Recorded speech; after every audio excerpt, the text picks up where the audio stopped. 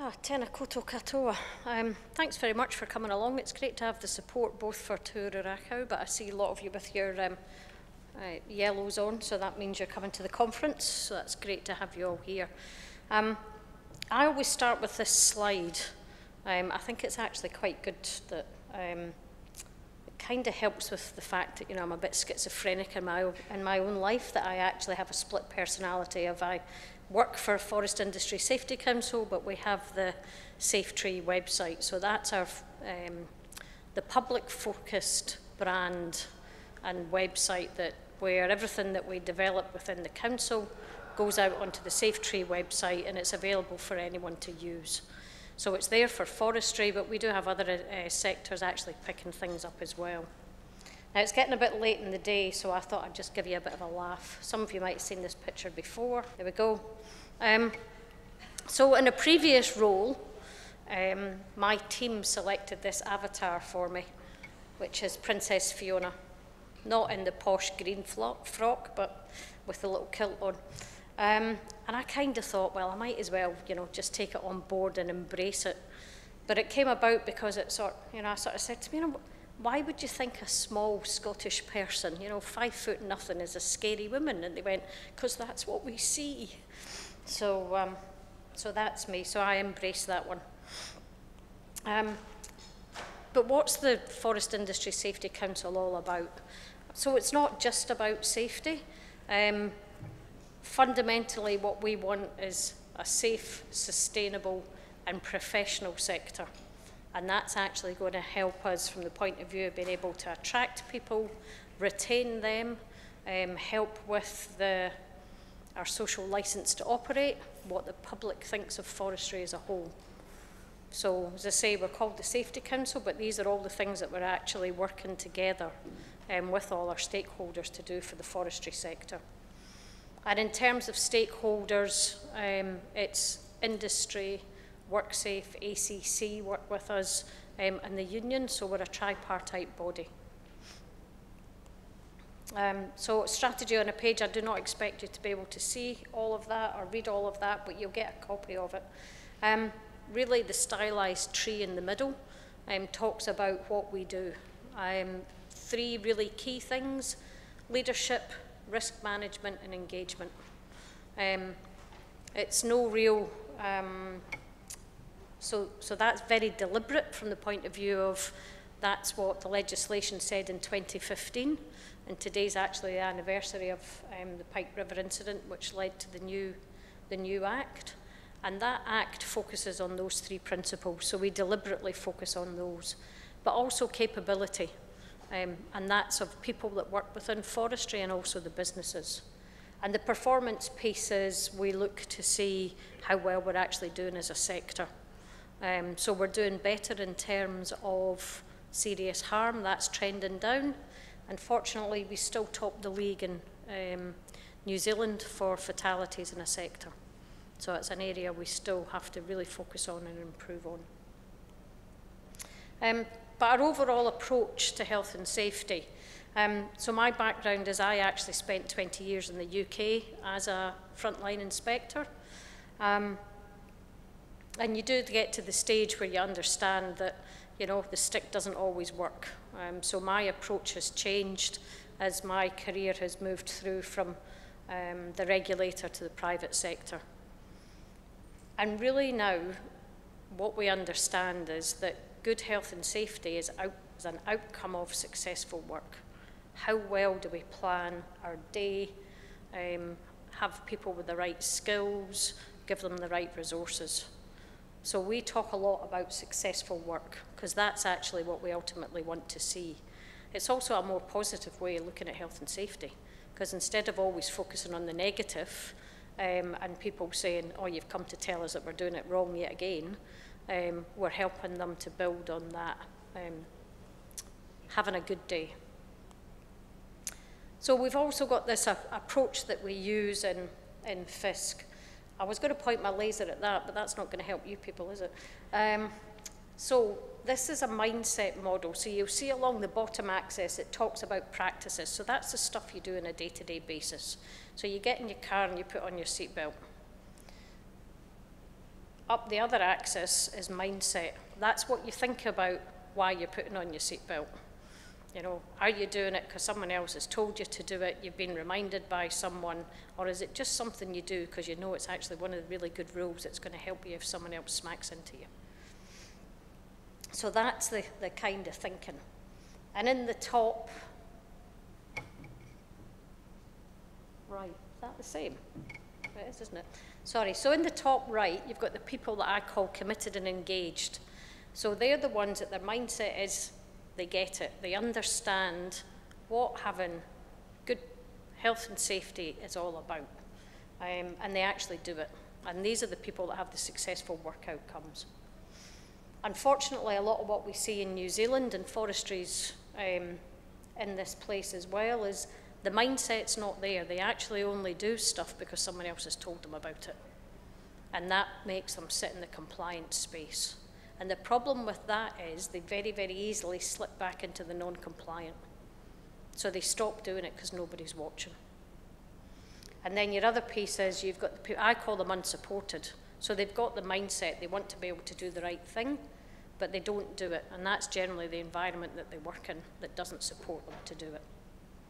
So the way that we work is we showcase the good stuff. So instead of focusing on the negative, it's actually capturing the stories of what's actually being done well in the sector. So if you're here thinking we've done something really, really good and you'd like to share it, please speak to me about it. Because we have a shortage of those case studies, and it's not because there's not good stuff being done in the sector, it's just because no one wants to put their hand up and say, actually, I think we've done something quite well. So we showcase them, and that helps us convince and change the mindset of the people that are only doing it because someone else is telling them to do it. And it helps us support the others by giving them resources to say, actually, this is how you can do it. And then the bottom part, where people often want us to start and say we should work on that area, that's for our WorkSafe colleagues, that's their stomping ground, because they're the ones that have got the enforcement powers and can change things in that way. So that's the kind of way that we work. We want to showcase the good stuff, which helps others learn. I talk about the forest for the trees because often what we see is that, and I've seen it with the progression and the maturity of the sector as well, we focus on the individual, we focus on the worker. And not so many years ago, it was very much a case of if you just, the workers would all follow the rules that we give them, everything would be sweet, we'd be hunky-dory. The Independent Forest Safety Review, which was how FISC came about, did focus on contractors, so we're now working on contractor certification. But in actual fact, there's others in the supply chain that make a huge difference to what happens on site every day. And the people on site often don't have the wherewithal to be able to change those decisions that have been made. So think infrastructure, skid design, where things were planted in the first place. Are we going to cable harvest, or has someone decided we're going to ground base? All of those kind of decisions are made by the forest owner manager or even potentially the investor as well. So those are other areas that we look at. It's good to get out and about and speak to people, and this slide actually came from a series of regional workshops that we did, and this was pretty much a consistent response from the attendees when we said to them, what makes a good day? Not one of them said filling in paperwork or having a health and safety folder, but they talked about these things. So leadership, comms, having the right attitude and the culture within their team, having good people working beside them, so people that knew what they were doing, but also they recognised the health and well-being piece. So rocking up to work, fit to do the job, and that's on the inside and on the outside, so physically and mentally ready to do the work. And what's really good is these are things that we actually focus on in FISC, so it was nice to get that, that verification that we were looking at the right kinds of things. So what are we actually delivering? So contractor certification. A lot of people think this is just a pre-qual system, but in actual fact, it's a foundation building block. It allows us to engage with the sector. It allows us to be able to recognise good contractor performance. It actually also allows us to access funding with ACC and WorkSafe to be able to develop further programmes. So when you look at the leadership piece in the middle, that's something that ACC originally funded, and we've still been able to access further funding from WorkSafe, and we're now actually with MPI doing some work in this space for other primary industries. And the key thing with that leadership training is it's been designed for kinesthetic learners. So there is none of this sat on your bum listening to people speak at you. It's actually physically doing things and being part of a team, and it's gone down very well. And I think along with Radio Matariki, who've picked this up, thank you Fraser for the support, there's probably been 400 or 500 people in the sector have gone through this now. And we will continue this programme. The other piece is worker certification. We have highly skilled people in forestry. And often I hear the words, I'm just a bushman. And I hate that term, justa, and you'll hear people use it in lots of professions. Our highly skilled people are professional at what they do, and what we wanted to do was be able to recognise those people for when they were at the top of their game. So worker certification is for people that are already got their level 4 quals, and this is about continuing professional development and also demonstrating continued competency. And it is an issue that we have with manual tree falling. So we want to take people off the hill and use more mechanisation. How do we keep those manual tree fallers at the top of their game? So that's an issue that we're dealing with. We're also working very much on health, so physical health and mental health. I think Dr. Tom's going to be around at the conference. There's a Kind app that you can download for forestry. If you come and speak to me, I can give you the code for that. And the other piece is worker engagement. Speaking to the people that do the job day in, day out is actually really important, because we figure out then why do things go well? And that's one of the areas that we're actually working on just now. It's going to be something that we hope to develop as a Safe Start resource and actually encourage people to do a debrief at the end of the day, very much based on what the frontline people have told us what makes a good day. So how much of that was actually around? So we can actually start to look at what Health and Safety Geek Speak talks about as leading indicators. What's the positive stuff that we should be measuring instead of just the negative? And then the other pieces are in terms of the supply chain, and that's recognising, again, it's not just the stuff that's on the site on a day-to-day basis. It's the planning that's done beforehand and the decisions that are made beforehand that really impact on what happens on site. So these are projects that we have in train. Just reminding you that there is a supply chain involved in this, and it's not just frontline workers. So this is just reminding people that we work in a high-risk industry.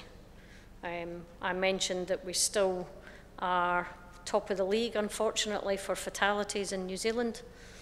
And, you know, I think the things that kill us in the bush, I don't think that's going to be a surprise to anyone. Tree felling, breaking out, driving, man-machine interaction, maintenance, but also the health, physical and mental health as well. And these have actually been confirmed by frontline people and the statistics. These are what we've identified as our real issues. So the areas that we continue to work on. But equally the things in the office, you know, who's decided on where trees are going to be planted? Who's decided on the harvest methodology? The commercial terms, some of the work that we're doing in conjunction with FICA just now are on contracts. So really looking at the other end of the supply chain that can influence those things. And economics, so fundamentally we work in a commodity market with the amount of you know, wood that's exported. That's what we're drives a lot of the decisions that are made in the sector as well. And that's where we see the kind of boom and bust piece. So it has a significant impact. But ultimately what we want to be able to do is to make it a good day. And that's actually down to all of us. So I've got some questions for you, even if you don't have any questions for me. And those things are, what can you do now? You know, literally today, this evening, tomorrow, when you get back to work on Monday. Think about what else you can do. So you know you're in an environment where we've talked about Connect for Success. Hook up with other people, find out what's going on and learn from each other. And ultimately what you're going to change. Because that's what's going to make the difference. So thank you very much. That's me.